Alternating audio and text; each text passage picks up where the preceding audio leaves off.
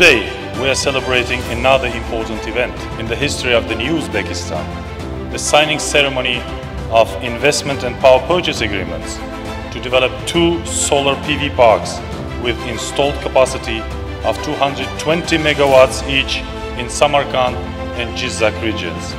These solar projects, with a combined capacity of 440 megawatts, are a further demonstrations of Masdar's commitment to supporting your government.